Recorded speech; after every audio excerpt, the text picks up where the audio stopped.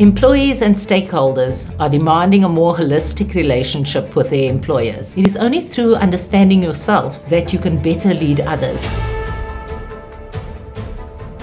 The role that leadership plays in fostering diversity and innovation is that a good leader will bring together a range of different perspectives. And as research has clearly shown us, a diverse group of people lead to a much improved and much more innovative organization. Leaders can create continuous growth amongst the employees by creating opportunities for development through new projects, through involvement in cross-functional teams, and for employees to be able to share their ideas and try them out in the workplace. As a participant on this program, you'll have access to some of the best minds and most interesting fellow participants. My wish for participants completing this course is that they apply the knowledge and make a difference in not only their own lives, but in the lives of fellow employees. Join us for this interactive online course from the University of Cape Town's Graduate School of Business.